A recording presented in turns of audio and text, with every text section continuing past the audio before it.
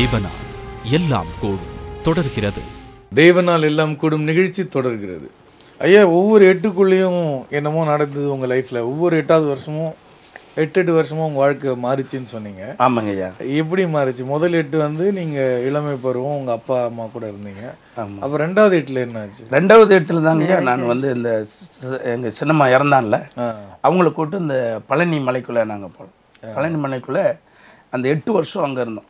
இந்த 8 வருஷத்தில் காட்டுவாசி என்ன பண்ணுவாங்களோ அந்த எல்லா வேலையும் நான் பண்ணுவேன். அதான் நெல்லில் குறி பண்ணுவேன், சிரட்டையில் பொங்கல் வைப்பேன். அவங்க காட்டு தேவை அவங்களே என் காலில் விழுகிற அளவுக்கு. என் பேர் ராஜேந்திரன் சாமி பார்த்து சொன்னால் கரெக்டாக இருக்கும் அப்படின்னு அவங்க என் பக்கம் வருவாங்க. அவன் பக்கத்தில் இந்த கொடைக்கானல் பக்கத்தில் பல்லங்கி, வில்பட்டு, பெருமாள் மலை அந்த பக்கத்தில் நாங்கள் உடுமலைப்பேட்டையிலேருந்து அந்த பக்கம் பழனி வரைக்கும் அந்த கால்படாத இடமே இல்லைங்க. அந்த காட்டுக்குள்ளே வீரப்பா எப்படி இருந்தாரோ அவர் வந்து இருந்து போலீஸ் பிடிச்சாங்க. எங்களை போலீஸும் பிடிக்கல, ஃபாரஸ்ட்டும் பிடிக்கல. நாங்கள் அந்த வாழ்க்கை தாங்க வாழ்ந்தோம். அந்த புல்லு அறுத்து கொண்டு வருவோம். அது வந்து பழனியில் வந்து அந்த தைலத்தை ஊற்றிட்டு இங்கேருந்து போகும்போது ஒரு 25 கிலோ மூட்டையை தலையில் வச்சுருப்பாங்க. ஒரு 10-15 கிலோவை முதுகில் கட்டியிருப்பாங்க. இப்படி குறுக்க கட்டியிருப்பாங்க. அப்படின்னா இப்படி லிங்கி இருக்குல்லங்கய்யா, இதில் இப்படி வச்சுன்னா இந்த இதுக்குள்ளே இருக்க இப்படி இதெல்லாம் கட்டி இதுக்குள்ளே வச்சு இப்படி கட்டிட்டு அந்த முதுகுக்குள்ளே இப்படி போட்டு கட்டியிருப்பாங்க. கட்டிட்டு அதுக்கு மேலே எங்கள் தங்கச்சி பிள்ளைங்களை தூக்கி இப்படி முதல்ல வச்சுருப்பாங்க. அப்படியே நாங்கள் அந்த பாறையில் அப்படி மேலே ஏறி போவோம் ஒரு ஸ்டெப்பாக. காலையில் நீங்கள் 8 மணிக்கு நடந்தீங்கன்னா சாயங்காலம் 5 மணி வரைக்கும் நடந்தால் தான் நாங்கள் இருக்கிற இடத்துக்கு போக முடியுங்க. அது எப்போ எங்களுக்கு ஆபத்து வருதுன்னு சொல்லலாம் முடியாது. டக்குன்னு காட்டு யானை வந்துடும். ஒரு நாள் நைட்டில் நாங்கள் உட்காந்துக்கிட்டு இருக்கோம், போன புதுசில் காட்டு புலி பக்கம் வந்துருச்சுங்க. அது பயங்கரமாக சீறி வருது, எனக்கு பயந்து போனோம். அப்புறம் நாங்கள் பழகி அந்த அந்த தெய்வத்துக்குள்ளே நாங்கள் போனோடனே காட்டு மிருகத்தை கூட நாங்கள் அதை கட்ட முடியுங்க. காட்டு மிருகம் அது மேய விடாமல் நம்ம ஏரியாவுக்குள்ளே வர விடாமல். இப்போ காட்டுக்குள்ளே எல்லாம் நிறைய ஆளுங்க இருக்கிறாங்க. முதுவான் இருக்காங்க, காட்டு பழியர் இருக்கிறாங்க, காட்டு பழியர், பொழையர், முதுவாருங்கிறதாங்க. காட்டுவாசியில் 4 சைஸாக 4-5 சைஸாக இருக்கிறாங்க. ஒருவருக்கு ஒரு இணைஞ்சிக்கிற மாட்டாங்க, ஒருவருக்கு அன்பு வச்சுக்கிற மாட்டாங்க, தனித்தனியாக தான் இருப்பாங்க.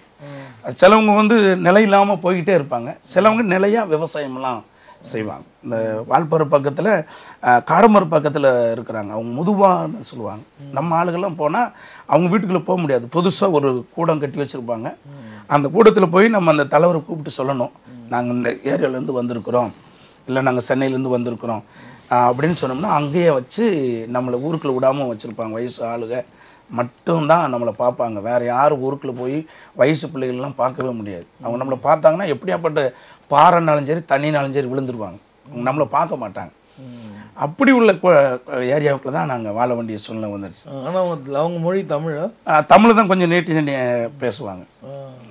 என்னப்பா அப்படிம்பாங்க, இங்கே போகிற சாமியோ அப்படிம்பாங்க. கொஞ்சம் இழுத்து பேசுவாங்க. நான் அந்த பாசையெல்லாம் எனக்கு கொஞ்சம் தெரியுங்க. பண்ணிக்கிட்டு இருந்தாங்க. அப்போ அங்கே இருக்கும்போது சில டயத்தில் நைட்டில் ஒரு நாள் நான் தனியாக இருக்க வேண்டிய சூழ்நிலை வந்துடுச்சு. நானும் என் தங்கச்சி மோர், எங்கள் அப்பா அம்மா வெளியே வந்துட்டாங்க.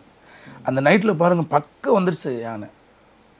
அந்த உடனே அதுக்குள்ளே அந்த தெய்வத்தை வச்சு உடனே அதை நான் இது பண்ணேன். ஆனால் சக்தி இல்லைன்னுலாம் சொல்ல முடியாது, இதில் சக்தி இருக்குது. ஆனால் என்னென்னா இயேசு கிறிஸ்துக்கும் அதுக்கும் என்ன வித்தியாசம்னா பரலோகம் கூட்டிகிட்டு போக முடியாது. சக்தி இருக்குது. அங்கே தீவில் நடப்பேன், அழகு குத்துவோம், அப்புறம் நாக்கில் அழகு குத்துவோம், தீச்சட்டி எடுப்போம், இந்த மாதிரி எல்லாமே பண்ண முடியும். எல்லாமே அந்த கீழே உள்ள அந்த கெட்ட சக்தி நல்லாவே பண்ண முடியும். ஆனால் அது நிரந்தரமாக இல்லை. சாமி ஆடுறவங்கள கண்டிப்பாக அடிக்கும். என்னைக்குனாலும் அவனுக்கு ஆபத்து இருக்குது. அதுதான் எனக்கு வந்த ஆபத்து.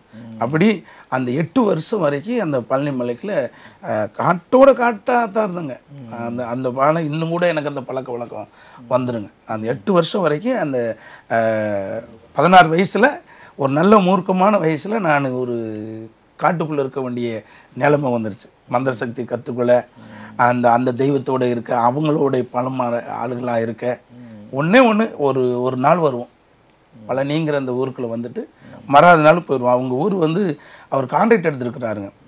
கோதமங்கலம்னு கேரளாவில் இருந்து அவர் வந்து அந்த கேரளா அந்த இடத்த மலையை கான்ட்ராக்ட் எடுத்து இந்த மாதிரி ஏழைகளை வச்சு வேலை வாங்கி காட்டுவாசிகளுக்கு கொஞ்சம் ஒருபடி அரிசி கொடுத்தா போதுங்க, அவங்க பேசாமல் வேலை செய்வாங்க, புல்லு கொண்டு வந்துடுவாங்க, கொஞ்சம் ஒரு வெல்லம் கொடுத்தா போதும், அது அவங்களுக்கு ரொம்ப பெருசாக இருக்கும்.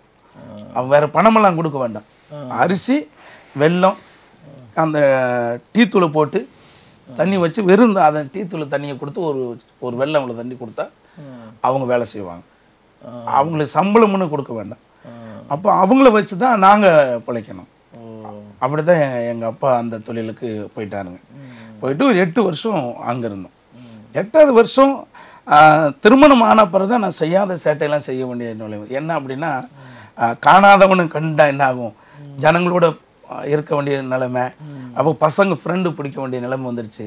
21 வயசில் கல்யாணம் முடித்து நாங்கள் ஒரு ரவுடியாகவே ஏற்படி ஆகிட்டோம். திருமணம் பண்ண பிறகு தான் நான் பண்ண சேட்டை கொஞ்சம் நெஞ்சன சேட்டைன்னு சொல்ல முடியாது. பையங்களோட சேர்ந்து ரவுடித்தனம் வாங்கி பசு மறிக்கிறது, கஞ்சா கடத்துறது, கஞ்சாலாம் லெவுகளாக கடத்திடுவாங்க. இந்த திருமணம் ஆன பிறகு வால்பாறையில் இருந்து நாங்கள் பெங்களூருக்கெல்லாம் கஞ்சா கடத்திருக்கிறோங்க. மூங்கிய குழாய்க்குள்ளே கடத்திடுவோம். பின்ன காட்டுக்குள்ளே அங்கே போய் என்ன வேலை செஞ்சோன்னா, காட்டுக்குள்ளே ஃபாரஸ்ட்டுக்குள்ளே ஏலக்காய் காட்டுக்குள்ளே தான் இருக்குங்க, ஏலக்காய் தேடுவோம், அதை கொண்டு வந்து வியாபாரம் பண்ணுவோம். அப்புறம் உள்ள பெரிய பெரிய மரங்களை கடத்துவோம். அப்படி அந்த 8 வருஷம் திருமணமான பிறகு பயங்கர செட்டப் பண்ணிட்டாங்க. இதெல்லாம் சாமியாடி விழுந்தது தாங்க. இதெல்லாம் காயமெல்லாம் இருக்குங்க, இதெல்லாம் சாமியாடி விழுந்தது தான். பயங்கர சக்தியாக ஒரு சாமி வந்து ஆடிச்சுன்னா, ஒரு எங்கள் ஊர் பக்கம் கருப்பசாமி மாடசாமிம்பாங்க. அந்த கருப்பசாமி வந்துச்சுன்னா வேட்டை கருப்புன்னு சொல்லுவாங்க. அது சாமி வந்துச்சுன்னா என்னை பிடிக்க முடியாதுங்க, சங்கிலி போட்டு பிடிப்பாங்க. நான் கத்தி மேலே நின்று ஆடுவேங்க. கத்தி மேலே நின்று ஆடி அதுலேயே கெடா வெட்டுவாங்க. அந்த ரத்தத்தை குடிப்பேன். குடிச்சிட்டு தான் நான் வருதி சொல்லுவேன். 2வது ஒரு வீட்டுக்குள்ளே போய் சாமி பார்க்கணுன்னு சொன்னோம்னா, அங்கே ஒரு 3 பெரிய உருட்டி வச்சுருவேன். நல்ல பூ கட்டுச்சு, சாமி பூ கட்டுச்சுன்னா நீங்கள் இதை எடுத்து கொடுங்க அப்படின்னு சொல்லிடுவேன். அவங்க விளக்கில் பற்ற வச்சு என் கையில் கொடுத்துருவாங்க. நான் உடனே அந்த தீயை வாய்க்கில் வச்சு தான். அப்பவும் குழந்தை இல்லாதவங்களுக்கு குழந்தை வரம், காலில் விழுந்தாங்கன்னா குழந்தை வரம் கிடைக்கும். ஒரு குடும்பம் பிரிஞ்சிருச்சுன்னா அந்த குடும்பத்தை நான் ஒன்று சேர்த்துருவேன். அதுக்கு சில மருந்துக்கள்லாம் இருக்குங்க. அது இப்போ என்னென்னா, அந்த பறக்கிற வண்டு இருக்கு பாருங்கய்யா, கருப்பை வண்டு பறக்கும், அது கிராமத்தில் இருக்குங்க. அந்த வண்டு பிடிச்சி அந்த கத்திரி மஞ்சள் பூலாங்கலங்கு 2-3 அரைச்சி, அப்புறம் ஆனைப்பூச்சின்னு தண்ணியில் எழுதுங்க. அந்த ஆனைப்பூச்சியை பிடிச்சி இப்படி இல்லைதான் மை உண்டாக்கி அதை யாருக்கு கொடுத்தோமோ அந்த காரியம் சரியாகும். 2வது காரியம், அந்த சுடலை மாட சாமி கும்பிடுறது மயானக்கரை விகிதிங்க. அதை போய் பணம் பிடிக்கிட்டு வரும். பணம் பிடிக்கிட்டு வரும்போது பூசாரி மட்டும் வந்து இருப்பார். சாமி நீ மட்டும் சாப்பிட்றியா, எனக்கு கொடுக்கக்கூடாதா அப்படின்னு அந்த பூசாரி கேட்பார். அந்த கையோ காலோ மீதியோ விரலோ அது மீதி இருக்கிறத அந்த தீயில போட்டுப்போம் சாமி, அது வெந்துடும். அது மயானக்கரை விகுதி திருநெல்வேலி பக்கத்தில் எல்லாரும் வீடுகளிலும் இருக்குங்க. இந்துக்காரங்க வீட்டில் எல்லார் வீட்லேயும் அந்த மயானக்கரை விகுதி வந்து இருக்கும். அது பேர் மயானக்கரை விகுதின்னு சொல்லுவாங்க. அது பயங்கர சக்தி உள்ளதுங்க. அது சக்தி உள்ளது. ஆனால் எல்லாம் அந்த 8 வருஷம் அப்படி வளர்ந்தோம். 93 ரட்சிக்கப்பட்ட பிறகு இதெல்லாம் விட்டு ஒதுங்கின பாருங்க. அதுக்கு பிறகு நிறைய போராட்டத்தை நான் சந்திக்க வேண்டிய நிலைமை வந்துச்சு.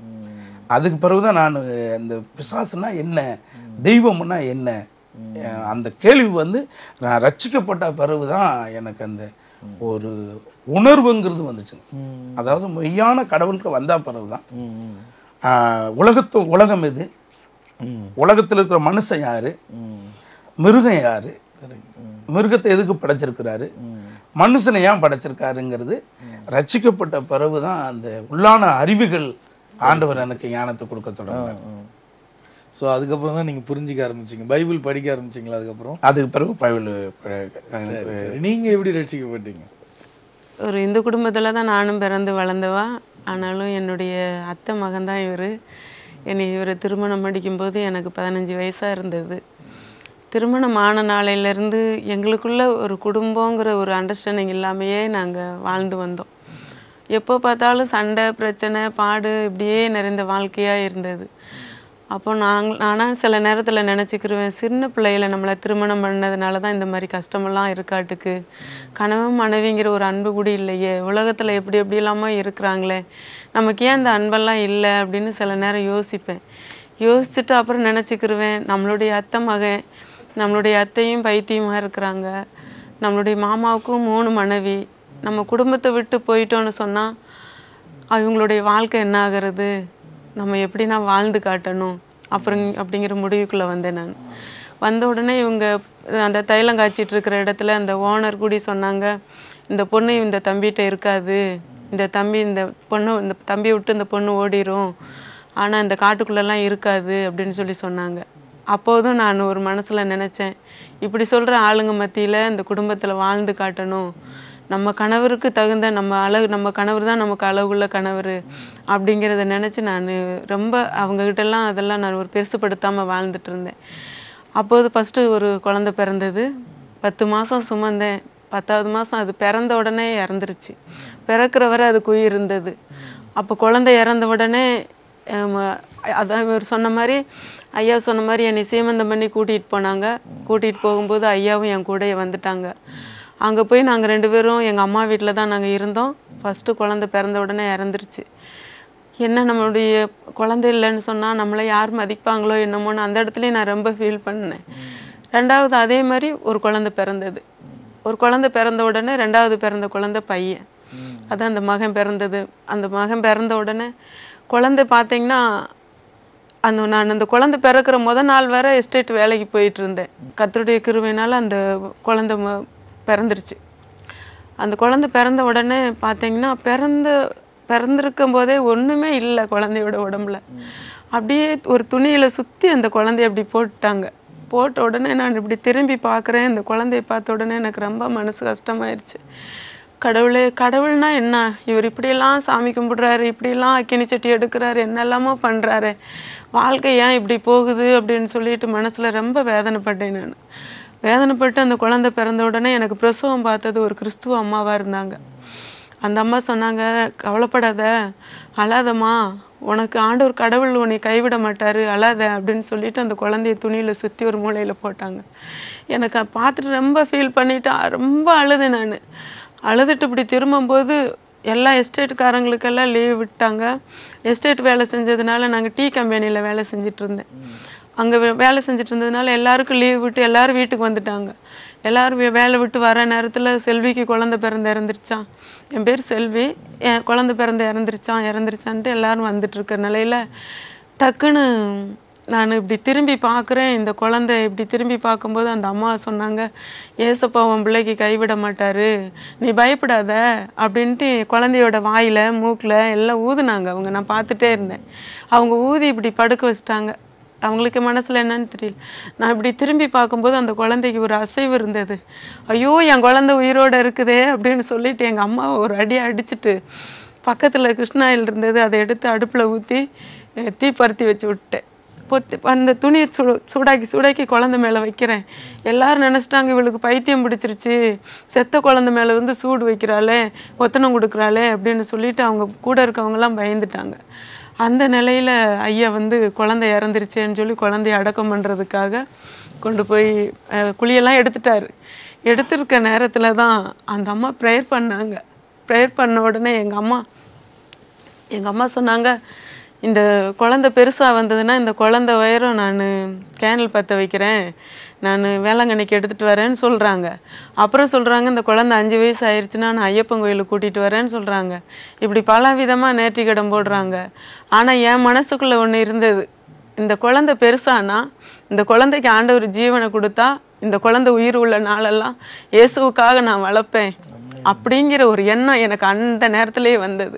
நான் அப்போது தான் நான் அந்த குழந்தைய என்னால் தொடவே முடியல, குழந்தைய கை வச்சு அப்படியே தொட்டேன். நான் அந்த குழந்தைய தொட்டுட்டு, ஆண்டவரே இந்த பிள்ளை உயிரோடு இருந்தால் என் வாழ்க்கை நிலைக்கும், ஆண்டவரே இந்த குழந்தை உயிரோட ஜீவனோடு இருந்தால் உம்முடைய ஊழியத்தை செய்யும், இந்த குழந்தைக்கு நீங்கள் தான்ப்பா ஜீவனை கொடுத்துருக்கீங்க அப்படின்னு சொல்லிட்டு அப்படியே நான் அந்த குழந்தை மேலே கை வச்ச உடனே குழந்தை அழ தொடங்கிருச்சு.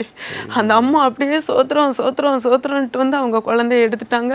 எனக்கு அந்த அற்புதம் நடந்த உடனே அப்படியே கேராகி நான் அப்படியே மயங்கி படுத்துட்டேன். அதுக்கப்புறம் அந்த குழந்தைய நல்லாக்கி நல்லபடியாக எடுத்தாங்க. ரெண்டாவது அந்த குழந்தை பிறந்து ஒரு வயசு கூடி ஒரு 6 மாதம் கூடி ஆகலை. எனக்கு அப்படி தான் டெலிவரி ஆகும், வருஷம் குழந்தைங்க. உடனே ரெண்டாவது ஒரு குழந்தை உருவாயிருச்சு. உருவான உடனே இந்த பையன் பிறந்திருக்கும் போதே நாங்கள் ரசிக்கப்பட்டிருக்கணும். ஆண்டவர் செய்த நன்மையை நாங்கள் மறந்துட்டு திரும்ப என்ன செஞ்சோம், இது வந்து நம்ம கும்பிடுற தெய்வம் தான் இதுக்கு நமக்கு சுகம் கொடுத்தது, நம்ம பிள்ளைய நம்ம கும்பிட்ட தெய்வம் தான் இது நம்ம பிள்ளைக்கு சுகம் கொடுத்ததுன்னு பின்மாற்றமாகி அந்த பயபக்தி இல்லாதபடிக்கு ஆண்டவர் செய்த நன்மையை மறந்துட்டு நாங்கள் திரும்ப இந்து தெய்வத்துக்கு வழிபாடு செய்ய தொடங்கி என்னெல்லாமா பண்ணுவார். ஆனால் என் மனசுக்குள்ளே வந்துட்டு எனக்கு இடமே கொடுக்காது. இவர் என்ன பண்ணாலும் சரி, நான் இந்த குழந்தைய படுக்க வைக்கும் போதும் இந்த குழந்தைய தூக்கும் போதும் அந்த சிந்தனை எனக்குள்ளாக வந்துட்டே இருக்கும். இயேசு தான் அந்த குழந்தைக்கு சுகம் தந்தார், சுப்பமாமா ப்ரேயர் பண்ணி தான் அந்த குழந்தைக்கு நல்லானது, நம்ம கருத்தை தொடும்போது தான் ஆண்டவர் அற்புதம் செய்தாருங்கிற ஒரு நம்பிக்கை ஆயிடுச்சு. இவருக்கு சரி கணவருக்கு நம்ம கீழ்ப்படியணுமே, அவர் சொல்கிறது வந்து நம்ம தடுக்கக்கூடாதுன்ட்டு இவர் சாமி ஆடிட்டு எல்லாம் ஓடுவார். நான் பின்னால் சும்மா அப்படி ஆளுகளோட நடந்தெல்லாம் போவேன். வீட்டில் விருதெல்லாம் இருப்பார். விருதெல்லாம் இருந்து இவர் பயபக்தியோடு சாப்பிடுவார். எனக்கு பசி எடுத்துடும், நான் சீக்கிரமாக சாப்பிட்ருவேன். சாப்பிட்டு கூடி நான் இருந்த நாட்கள் நாங்கள் எப்படி இருவோன்னா, சாணி புழுவிட்டு அதில் சோறு வச்சு பெரங்காய் கட்டி தான் சாப்பிடுவேன். அப்படிதான் விரதம் இருப்போம், சும்மா இருக்க மாட்டோம். சாணி வெளியிட்டு அப்படி இல்லைன்னா அந்த வலதுக்கு வழியில் அப்படின்னு சொன்னால் மண் பாத்திரம் தனியாக வாங்கிட்டு வந்து அதை தான் நாங்கள் சாப்பிடுவோம். பெரங்காயை கட்டிக்கிட்டு நாய் மாதிரி தான் அதை சாப்பிடுவோம். ஆனால் எங்களுக்கு அதனால் ஆபத்து தான் வந்துச்சுன்னு சொல்ல முடியும், நன்மை நடந்ததுன்னு இது சொல்ல முடியாது.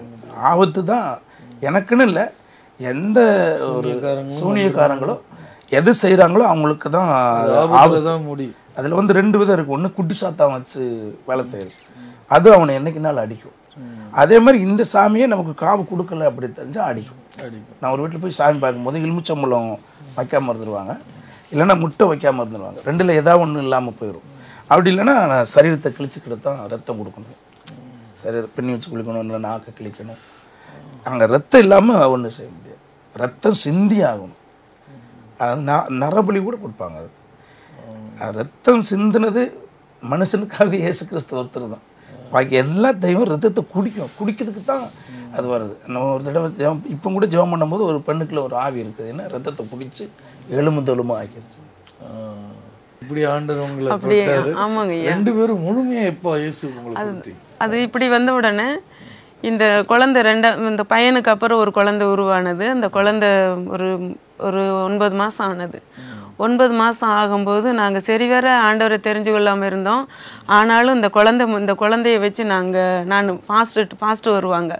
பாஸ்டர் வரும்போது நான் அந்த பாஸ்டர்கிட்ட சொல்லி, எங்களுக்காக ப்ரேயர் பண்ணுங்க ஐயா, இவர் ரசிக்கப்படுற மாதிரி தெரியலையே, எங்களுக்கு என் குழந்தைக்கே ஆண்டவர் அற்புதம் செஞ்சார் அப்படின்னு சொல்லிட்டு அந்த பாஸ்டர்கிட்ட சொல்லும்போது அவர் வந்து ப்ரேயர் பண்ணிவிட்டு அவர் வெளியே போவார். இவர் வந்து சண்டை போடுவார் அவரை. அப்படி உள்ள நிலையில தான் அப்புறம் நாங்கள் சொன்னோம், என் குழந்தைக்கு பிறந்த நாளே நாங்கள் கொண்டாடலை, நீங்கள் கண்டிப்பாக இந்த குழந்தைக்கு பிறந்த நாளுக்கு நீங்கள் வரணும் ஐயா அப்படின்னு சொல்லி அவங்கக்கிட்ட சொல்லியிருந்தோம். சரிம்மா வரேன்னு சொல்லி பிறந்த நாளுக்கு வர டைமில் அப்புறம் எங்களுக்குள்ளே பிரச்சனையாகி அந்த பிறந்த நாள் கூட கொண்டாடலை என் குழந்தைக்கு. அப்படி வச்சுட்டு இருந்தோம். அந்த பையனை வச்சுட்டு இருக்கிற வேளையில் திரும்ப ஒரு குழந்தை உண்டானோடனே அந்த 9 மாதம் ஆன உடனே இவர் போய் எங்கேயோ சாமி பார்த்துட்டு வந்திருக்கிறாரு. சாமி பார்த்துட்டு வீட்டுக்கு வர வேளையில் அன்னைக்கு பொங்கல் டைமாக இருந்தது. திடீர்னு நான் வீட்டு வேலையெல்லாம் முடிச்சுட்டு சாமியெல்லாம் கும்பிடுவார் வந்த உடனேன்ட்டு ரெடியாக இருக்கிறேன். இவர் வந்த உடனே சாமியெல்லாம் கும்பிட்டாரு. உடனே நாங்கள் சாப்பிட்டு படுத்துட்டோம். படுத்துக்கு ஒரு 2 செகண்டுக்குள்ளே இவருக்கு நல்ல தூக்கம் வந்துருச்சு. நல்ல தூக்கம் வந்து தூங்கிட்டாரு. என்னுடைய வயிற்றில் வந்து அப்படியே என்னமோ ஒரு மாதிரி இருந்தது எனக்கு. அந்த ஸ்பாட்லேயே குழந்தை இறந்துருச்சு. வயிற்றுலேயே குழந்தை இறந்துருச்சு. குழந்தை இறந்த உடனே கர்த்தரோட ஐயோ அதெல்லாம் நினச்சி பார்க்கும்போது குழந்தை இறந்துருச்சுங்கிறது எனக்கு எப்படியும் ஒரு மாதிரி ஆயிடுச்சு, வயிறெல்லாம் வீங்குற மாதிரி இருக்குது. இவரை போய் என்னங்க எழுந்துக்கோங்க எழுந்துக்கோங்கன்னு தட்டி தட்டி எழுப்புற எந்திரிக்கவே இல்லை. அப்போ தான் நான் நினச்சேன், ஐயோ நம்ம இந்த பையன் பிறந்திருக்கும் போதே நம்ம ரட்சிக்கப்பட்டிருக்கணும், ஆண்டவரை ஏற்றுக்கொள்ளாதனால தான் இந்த மாதிரிலாம் இருக்கோ அப்படிலாம் மனசுக்குள்ளே வருது. ஆனால் என்னால் வெளிக்காட்ட முடியல. உடனே அந்த அந்த ஸ்பாட்டில் எங்கள் அம்மாவுக்கு தெரிஞ்சு எங்கள் அம்மா வந்தாங்க. எங்கள் அம்மா வந்த உடனே என்னைய ஆஸ்பத்திரி கொண்டு போகிறதுக்கு ஆயத்தப்படுத்திட்டாங்க. ஒவ்வொரு குழந்தைக்கும் இந்த பிள்ளையை ஆஸ்பத்திரி கொண்டு போகாதனால தான் இந்த மாதிரி பிரச்சனை வருதோன்னு அவங்க நினச்சிட்டாங்க. உடனே 3வது டெலிவரிக்கு தான் என்னை ஆஸ்பத்திரி கொண்டு போனாங்க. 2 டெலிவரி வீட்டிலேயே ஆயிடுச்சு. 3வது டெலிவரிக்கு ஆஸ்பத்திரியில் போயிருக்கும்போது தான் நைட்டு வெள்ளிக்கிழமை நைட்டு கொண்டு போனாங்க ஆஸ்பத்திரிக்கு. நைட்டு எல்லாம் பிரசவம் ஆகலை, உதரமாக போயிட்டுருக்குது. எனக்கு பின்னாடி ஒரு சத்தம் கேட்குற மாதிரி இருக்குது. என் உடம்புல ஒரு ரத்தமே இல்லை. அப்படி நிலையில தான் என்னை ஆஸ்பத்திரி கொண்டு போனாங்க. கொண்டு போய் ஐயா சொன்ன மாதிரி என்னை பெட்டில் சேர்த்து அந்த இடத்துல எனக்கு டெலிவரி, அதான் ஞாயிற்றுக்கிழமை தான் டெலிவரி ஆகுது. டெலிவரி ஒரு நாள் ஃபுல்லாக வெள்ளிக்கிழமை கொண்டு போனாங்க, சனிக்கிழமை ஒன்றுமே ஆகலை. ரத்தம் கொடுக்கணுங்கிறாங்க, ஆள் பிழைக்காது, 2 உயிருக்குமே காப்பாற்ற முடியாதுங்கிறாங்க, என்னெல்லாமோ சொல்கிறாங்க. உனக்கு ஒன்றுமே பேச முடியல, அப்படியே போட்ட மாதிரி இருக்கிறேன். தொண்டையில் மட்டும் ஒரு சவுண்டு வருது. இப்படி இருக்கிற நிலையில தான் ஒரு சிபிஎம் சிஸ்டர் தான் எனக்கு நர்ஸாக இருந்தாங்க. அவங்க பார்த்துட்டு, பயப்படாத செல்வி, உனக்கு கடவுள் உன்னை கைவிட மாட்டார் அப்படின்னு அவங்க சொல்கிறாங்க. அவங்க சொன்ன உடனே எனக்கு என்ன ஆகுதுன்னா, எனக்கு கொஞ்சம் ஒரு சந்தோஷம் வர மாதிரி தெரியுது. ஆனால் வெளிக்காட்ட முடியல, போட்ட மாதிரி கிடக்குறேன் நான். உடனே அந்த நர்சம்மா மறுநாள் சர்ச்சுக்கு போயிட்டாங்க. சர்ச்சுக்கு போனவங்கக்கிட்ட ஆண்டவருடைய சத்தம் உண்டாயிருக்கு, எழுந்து போ அப்படிங்கிற ஒரு சத்தம் உண்டாயிருக்கு. உடனே அவங்க, என்ன இது இப்படி இருக்குது, நம்ம ஹாஸ்பிட்டலுக்கு போகலாம், அந்த பொண்ணு எப்படி இருக்காளோ அப்படின்னு அவங்க ஆஸ்பத்திரிக்கு ஓடி வந்துட்டாங்க. வந்து அதே ட்ரெஸ்ஸோடவே வராங்க. வந்த உடனே உள்ளே வரும்போது எங்கள் அம்மா அவங்க காலில் விழுந்து அலறாங்க. என் பிள்ளையை காப்பாற்றுமா அப்படின்னு சொல்லிட்டு, ஒரு குழந்தை இருக்கேன்னு அலறாங்க. அலற வேலையில் அப்படியே அந்த நர்சம்மா உள்ளே வந்த உடனே எனக்கு வயிற்று மேலே கை வச்சு அவங்க ப்ரேயர் பண்ணாங்க. எனக்கு ஆப்ரேஷன் தியேட்டர் கொண்டு போகிறதுக்கு நகையெல்லாம் கலட்டிட்டு ஆக்சிஜன்லாம் வச்சு டெச்சரை கொண்டுட்டு வர்றாங்க. ஏன்னா அந்த டாக்டர் சொல்லிட்டாங்க, 5 டாக்டர் வந்திருந்தாங்க. சீதாலிப்பாறை, ஐயர்பாடி, அந்த எஸ்டேட்டில் உள்ள டாக்டரு, இப்படி ஒரு 4-5 டாக்டருங்க என்னை சுற்றி நிற்கிறாங்க. ஆனால் என்னை ஆப்ரேஷன் தியேட்டர் கொண்டு போகணுன்னு சொல்லி இவர் பால் வாங்க போயிட்டாரு. என்னை ஆப்ரேஷன் தியேட்டர் கொண்டு போகணுன்னு சொல்லி டெச்சர் எடுத்துகிட்டு வராங்க. அவர் எனக்கு ஒரு மாமா அக்கா வீட்டுக்காரராக தான் இருந்தார். அவர் இப்போ சமீபத்தில் தான் இறந்துட்டார். அவர் தான் அப்படி டெச்சரை தூக்கிட்டு வராங்க. என்னை அதில் போட்டு அந்த ரூமுக்கு கொண்டு போகங்காட்டியும் இந்த அம்மா ப்ரேயர் பண்ணாங்க. ப்ரேயர் பண்ண உடனே இந்த அம்மா ப்ரேயர் பண்ணாங்க. இவரும் ஆண்டவர், என் மனைவி சுகமோட பலனோடு இருந்தால் நம்முடைய வேலையை செய்வேன்னு சொன்னார் பார்த்தீங்களா, அதே மாதிரி எனக்கு அந்த அம்மா ப்ரேயர் பண்ண உடனே எனக்கு பிரசவ வலியே இல்லை. பிரசவ வலியே இல்லாமல் இந்த குழந்தை பிறந்துருச்சு. சுகப்பிரசவம் கட் பண்ணிட்டார் ஆண்டவர். சுகப்பிரசவம் ஆயிடுச்சு. சுகப்பிரசவம் ஆன உடனே எனக்கு வலி அதிகமா இருக்கும். ஆமாங்க, ஆபரேஷன் பண்ணி குழந்தை டாக்டர் என்ன சொன்னாங்கன்னா, அந்த ரத்தம் கொடுத்துட்டு இவங்களுக்கு ஜீவன் இல்லையே, அதாவது பெண்ணுங்களுக்கு அதை நல்ல திறமை இருந்தா தான் அந்த சுகப்பிரசவம் பண்ண முடியும். ஆமா, ஸ்ட்ரெngth இருந்தா. இது எல்லாம் வெளியேறிடுச்சு, ஒண்ணுமே இல்லை. ஆண்டவர் குழந்தை உள்ள அந்த அம்மாவுடைய கை செத்தது மாதிரியே இருக்கிறாங்க, ஒண்ணுமே இல்லை, அப்படியே போட்ட வாக்கிலே கிடக்குறாங்க. அதாவது பலனே இல்லாம சுகப்பிரசவம் பண்ண முடியாது. ஆமாங்க, சுகப்பிரசவம் வலி இல்லாம இருக்காது. சுகப்பிரசவத்துக்கு தான் இது எனக்கு பெரிய அதிசயங்க ஐயா. வீட்டில் இருக்கிற சிலை பூசகு எல்லாம் எடுத்து எரிஞ்சாரு. எரிஞ்சிட்டு ஒரு 8வது நாள் நாங்கள் சர்ச்சுக்கு கிளம்பிட்டோம். சனிக்கிழமையே போயிட்டோம். சனிக்கிழமையே போய் நம்ம காத்திருந்து, ஞாயிற்றுக்கிழமை இடம் கிடைக்காது, நம்ம முன்னாடியே உட்காந்து ஆராதிக்கலாம், பாஸ்டர்கிட்ட நாங்கள் இந்த சர்ச்சுக்கு வரட்டுமான்னு கேட்கலான்ட்டு சோலையார் டேமுக்கு மேத்தி செல்லப்பாங்கிற ஒரு பாஸ்டர் இருந்தாங்க. அந்த பாஸ்டர் சர்ச்சுக்கு போயிட்டோம். அங்கே போய் நாங்கள் ஆராதிக்க தொடங்கினோம். அங்கே போனால் அவங்க ரொம்ப ஆச்சரியப்பட்டாங்க, இந்த சின்ன குழந்தையும் கொண்டுட்டு நேரத்தில் இப்படி வந்திருக்கீங்களே, அந்த பொண்ணு வேற பச்சை உடம்புன்னு சொல்கிறியே அப்படின்னு. அட்டை ரொம்ப அட்டை கடிச்சிருச்சு 2 பேரையும். அட்டை காட்டுக்குள்ளே தான் மழை. சொல்கிற ஏரியாலாம் ஒரு அட்டை ஒரு குறைஞ்சபட்சம் 100 மில்லி ரத்தத்தை எடுத்துரும். இவ்வளோ பெருசும் ஆயிரும். அதில் 2-3 சைஸ் அட்டை இருக்குங்க. பொடி அட்டை ஒரு 2 வருஷம் 3 வருஷம் தான் எடுக்கும். ரத்தம் நிறைய வேஸ்ட்டாக போகும். அது கடிக்கிறது நரம்புகள் பார்த்து தான் தட்டும். எங்க நரம்பு இருக்கு, நல்ல ரத்த ஓட்டம் எங்க இருக்கோ அதை பார்த்து தான் கடிக்கும். பெரிய ஆபத்தான ஏரியாங்க. இப்போ பரவாயில்ல, முதல்ல உள்ளே போக முடியாது. வால்பாறைக்கு மேலே போயிட்டாலுமே வெறும் அட்டை தான். எப்படியாப்பட்டவங்களாம் கிடைச்சிரும். அப்படி உள்ள இடத்துல போய் நாங்கள் அந்த ஆராதனையில் கலந்து கொண்டோம். ஆனால் கர்த்தருடைய கிருபையா அந்த ஆராதனையில் 1 வருஷம் நாங்கள் அந்த ஊரில் இருந்தோம். அதுக்கப்புறமா நாங்கள் அங்கேருந்து கிளம்பி நீலகிரி மாவட்டம் வந்துட்டோம். இவங்களுடைய அம்மா வந்து ரொம்ப பைத்தியமாக, எங்கள் மாமியார் வந்து ரொம்ப பைத்தியமாக இருக்காங்க அப்படின்னு சொல்லிட்டு குடும்பத்தை வந்து அப்படியே ஒதுக்குனாம்பாங்க. அதாவது பெண்டல் குடும்பம்னு சொல்லி அப்பா ஒரு பக்கம் போயிட்டாரு, அம்மா ஒரு பக்கம் போயிடுச்சு. எங்கள் ஒரு அப்படியே உடஞ்சி சில்லறையாக போயிட்டோம்பாங்க. அது இப்போ சமாதானங்கிறது வந்து 93 தாங்க சமாதானம். இதுதான் உலகமாங்கிறது உண்மையாக சொல்கிறாங்கய்யா. இயேசு வந்துட்டா சமாதானம். கண்டிப்பாக இயேசுக்குள்ளே யார் வாராங்களோ, இயேசு இல்லாத குடும்பம் வந்து வெறுமையான குடும்பம். அது நல்லா தெரிஞ்சு. ரெண்டாவது கிறிஸ்துவ வாழ்க்கை வந்து கணம் புரிந்த வாழ்க்கை. நிச்சயமா இயேசுடைய வாழ்க்கை அவங்க ஏழ்மையாக இருந்தாலும் அவங்களுக்கு ஒரு கணம் இருக்கும், தைரியம் இருக்கும், சமாதானம் இருக்கும், சந்தோஷம் இருக்கும். அப்பாக்கி நீங்க உலகத்துல எவ்வளவு கூட சிரிச்சுட்டே சந்திக்கிற தைரியம் எதிர்நீச்சல்னு சொல்றாங்களாங்க. கிறிஸ்துவ மட்டும்தான். ஒரு ஐயா சொன்னார், ஒரு கேன்சர் பேஷண்ட் ஒரு அம்மா ஜெபிக்கிற அம்மா பார்க்க போயிருந்தாங்கன்னா டாக்டர் வந்து செத்து போகிறதுக்கு டேட்டும் கொடுத்துட்டாங்க. அவங்க உடம்புல வந்து வலி, பயங்கரமான ஒரு வலி. ஆனால் அவங்கள போய் பார்த்தீங்கன்னா அவங்க உங்களுக்கு ஆறுதல் சொல்லுவாங்க. அதாவது முகம் அவ்வளவு தெளிவு, அவ்வளவு தேஜஸ், ஆனால் பயங்கரமான வலி. என்னன்னா எனக்கு இயேசு என்னோடு இருக்கிறாரு. அவருக்கு நான் இன்னைக்கு கண்ணை மூணாலும் அடுத்த செகண்ட் அவரோட இருக்க போறேன். நமக்கு ஒரு நம்பிக்கை வந்து இங்க இருந்தாலும் அங்க இருந்தா வாழ்க்கை எங்க இருந்தா நமக்கு என்ன, அது இயேசு கொடுக்குற சமாதானம். அது சொன்னார், இந்த உலகம் கொடுக்க முடியாது எடுக்க முடியாதுமா அவர் சமாதான பிரபு. ஏசு நிறைய பேர் சொல்றாங்க இது சோப்பு சீப்பு கொடுத்து கிறிஸ்தவங்களா மாத்துறாங்க. சோப்பு சீப்புக்காக யாரும் இயேசு ஏத்துக்கல. இயேசு கிட்ட சமாதானத்தை ருசிச்சுதான், அந்த சமாதானத்துக்கு தான் எல்லாம் அடிமையா இருக்கு. வாழ்க்கையில நிம்மதியா தூங்க முடியாதவங்க எத்தனையோ பேர் நான் கேட்டிருக்கேன். இயேசு ஏத்துக்கிட்ட உடனே படுத்து தூங்கினேன். எத்தனையோ வருஷம் தூக்கம் இல்லாம கஷ்டப்பட்டேன், நிம்மதி இல்லாம கஷ்டப்பட்டேன். ஒண்ணுமே இல்லாட்டிலும் கூட நமக்கு வர அந்த சந்தோஷம் வர எங்க நிறைய பணம் இருக்கும், புருஷனும் பொண்டாடி நாங்க அடிச்சுக்கிட்டே இருப்போம். இன்னைக்கு சாதாரண வருமானம் தான் நாங்க சந்தோஷமா சாப்பிட்டு நான் ரட்சிக்கப்பட்ட புதுசுக்குள்ள பல கடன் இருக்குங்க. எனக்கு 40,000 ரூபா அப்பமா கடன் இருக்கு. ஆனா அது அந்த எப்படி நான் கொடுத்தேன்னு எனக்கு விஷயமே தெரியலங்க. அழகா. ஆனா கடவுளுக்கும் பிரச்சனை வரும், ஆனா அவனுக்கு அது விஷயமாவே தெரியும். ஏன்னா அதை விட பெரிய தேவன் அவனோடு இருக்கிறார் நம்பிக்கை அவனுக்கு தெரியும். நம்பிக்கை மட்டும் அவனுக்கு நல்லாவே தெரியும் இருக்கிறாருன்னு தெரியும். அந்த தைரியம் ஆண்டவர் நல்ல ஆண்டவர் பேசுவாருங்கய்யா. ரட்சிக்கப்பட்ட புதுசுலங்கய்யா நான் அந்த 1 மணி வரைக்கும் அந்த டீ எஸ்டேட் வேலை முடிஞ்சிருங்க. அதுக்கு பிறகு நாங்கள் ஃபாரஸ்ட்டுக்குள்ளே போய் விறகு வெட்டிட்டு வருவோம். முதல் ஏலக்காய் அதெல்லாம் கிடச்சிட்டோம். இப்போ செலவு ஒரு தடவை நான் செமையை வச்சுக்கிட்டு இருக்கும்போது என் செமையை ஆண்டவர் பிடிச்சி பின்னுக்கு இழுத்துக்கிட்டு உன்னுடைய துக்கத்தை நான் மாற்றிட்டேன், நான் உன்னை இங்கேருந்து நான் உன்னை கொண்டு போயிடுவேன், உன்னை வேதனையை மாற்றேன், நான் உன்னை வச்சுருக்கிற வேறு வேலை வச்சுருக்கிறேன் அப்படின்னு என்கிட்ட ஆள் பேசுகிற மாதிரி 2 தடவை நான் பயந்துருக்கேன். ஒரு சமயம் அங்கே ஒரு பெரிய சாமி இருக்குது, அந்த சாமி தான் அப்படின்னு சொல்லி திடுக்குன்னு பயந்துருக்கிறேன்.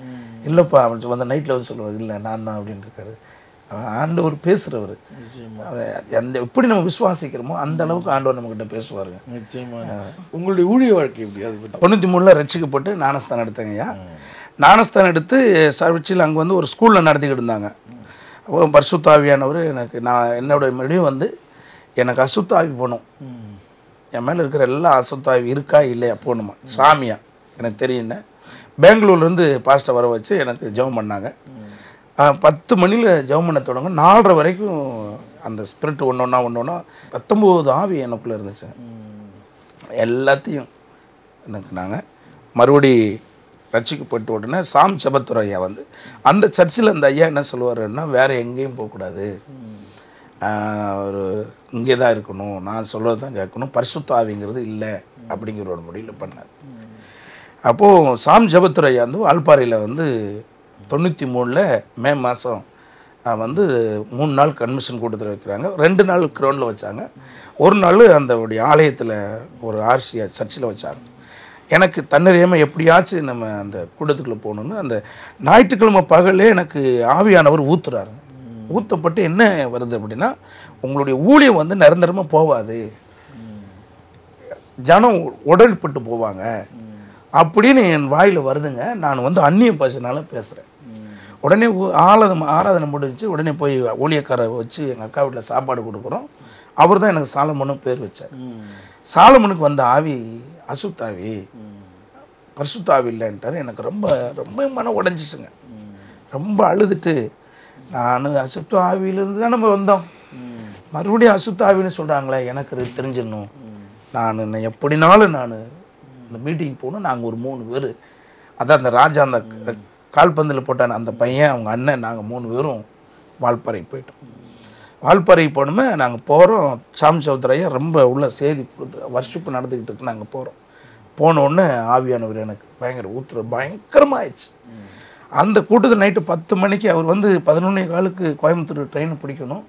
9 மணிக்கு வண்டி முடிச்சிட்டா காரில் ஏறணும். அந்த இடைஞ்சில் நான் காலில் பிடிச்சி ஜெபம் பண்ணிட்டு போங்க ஏன்னு அவர் தலையில் கை வச்சு, நான் உன்னை என்னுடைய வேலைக்காக நான் உன்னை எடுத்துருக்கிறேன், நீ எனக்கு நான் உனக்கு செஞ்சதெல்லாம் நீ சொல்லணும், நான் உன்னை பிடுங்கி நடுவேன்னார். உன்னை இருக்கிற இடத்துல பிடுங்கி நடுவேன்னார். எனக்கு ஒன்றும் பிடிவில்லை, பிடுங்கி நடுவேன் அப்படின்னு சொல்லிட்டாருன்னு ஜெபம் பண்ணி முடிஞ்சு அனுப்பி விட்டாங்க. அந்த 1993 லாஸ்ட்லேயே நாங்கள் அங்கேருந்து நீலகிரிக்கு, ஏன்னா ஏன் வந்துட்டோம் அப்படின்னா எங்களுக்கு வேலை கொடுக்க மாட்டேன்ட்டாங்க. கிறிஸ்துக்குள்ளே போயிட்டேன், உனக்கு வேலை கிடையாது, இந்துக்கு வந்து நீ கோயிலுக்கு காசு கொடுக்க மாட்டேங்கிற அப்படின்னு கம்பெனியில் எனக்கு வேலை கொடுக்கல, என்னை செட்டில்மெண்ட் பண்ணிங்க, நான் போயிடுறேன்ட்டேன். உடனே எங்களுக்கு செட்டில்மெண்ட் பண்ணிக்கிட்டாங்க. அங்கேருந்து நீலகிரியில் பத்தேரி பந்தலூர்னு ஒரு இடம் இருக்குது மாவட்டம், அந்த மாவட்டம் கேரளா பார்டருக்குன்னு அங்கே போயிட்டோம். அங்கே போய் நாங்கள் ஒரு சபையில், சாரோன் சபையில் விசுவாசியாக போனோம். அங்கே அடிக்கடி பாஸ்டிங் இருந்து ஜெபம் பண்ணிக்கிட்டே இருந்தோம். ஒரு 11 நாள் பாஸ்டிங் இருக்கும்போது ஆண்டவர் எனக்கு தரிசனம் மூலியமா ஆண்டவர் ஊழியத்துக்கு பேச தொடங்கினார். எத்தனை வருஷமா ஊழியம் செய்றீங்க இப்போ? 12 வருஷமா. சந்தோஷம். 12 வருஷம் ஊழியம் செஞ்சு. நீ பிள்ளை எல்லாம் சௌக்கியமா நல்லா இருக்காங்களா? எல்லாம் நல்லா இருக்கிறாங்க ஐயா. இங்கே வந்தப்பறம் தம்பிக்கு மறுபடியும் ஆண்டவர் அற்புதம் செஞ்சார். நாங்கள் திருநூறு வேதாம கல்லூரி படிக்கிறதுக்கு ஆண்டவர் தம்பி விட்டுருக்குறோம். 94 அவனுக்கு ஒரு கண்ணு பார்வை இழந்து போச்சு. இழந்து போனோமே அவனை எங்கள் ஐயா வீட்டுக்கு அனுப்பிட்டார். மறுபடியும் போய் நாங்கள் ஒரு ஆஸ்பத்திரியில் போய் அரக்கோணம் ஆஸ்பத்திரியில் செக் பண்ணால் 2 கண்ணுமே அவுட் ஆகிறதுக்கு ஆரம்பிச்சிருச்சு. நீங்கள் ஒரு பையனை வச்சுக்கிட்டு நீங்கள் என்ன பண்ண போகிறீங்கன்னு எங்களை பயங்கரமாக பேச்சு அனுப்பிட்டார். குழந்தைய கூப்பிட்டு நாங்கள் சென்னை ஆஸ்பத்திரியில் ஒவ்வொரு ஆஸ்பத்திரியாக நாங்கள் ஏறி இறங்கணும். போய் ஒரு டாக்டர் செக் பண்ணி பார்த்து அவங்க மறுபடியும் பார்த்து ஒரு சின்ன கண்ணாடி கொடுத்தாங்க. கண்ணாடி 6 மாதம் போடுங்க, நல்லா ஆனால் ஆகட்டும், நல்லா ஆகலைன்னா அங்கே வராதுங்கன்ட்டாங்க. ஆண்டவர் அவங்க ஒரு 6 மாதம் கூட போடலைங்க. நல்லா ஜெபம் பண்ணோம். நான் கண் பார்வை ஆண்டவர் தம்பிக்கு தந்தார். 2013 அம்மாவுக்கு கிட்னி பிரச்சனையாகிடுச்சு. டிசம்பர் மாதம் ஆப்ரேஷன் பண்ண வேண்டிய சூழ்நிலை இருந்தது.